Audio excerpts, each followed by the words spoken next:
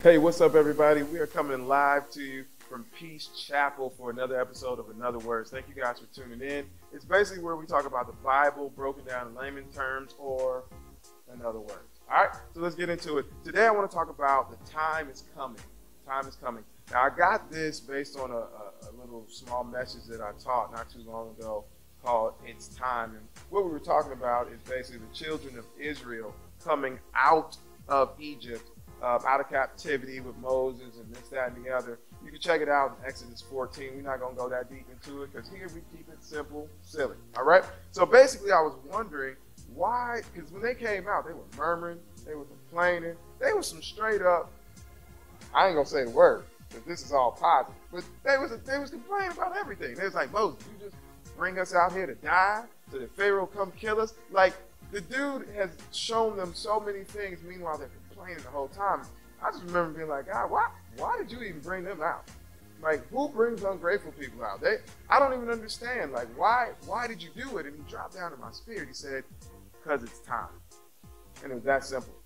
And I believe that is what the body of Christ is about to see. We're about to see God's timing in its best. We are about to see, now don't get me wrong, we got to go through some channels.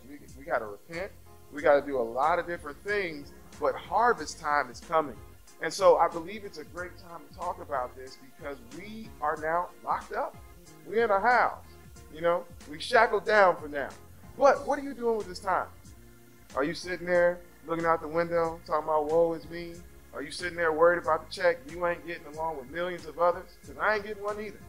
So now's the time for us to really dig down deep and do what we can do, right? If it's a book you're supposed to be writing, write it.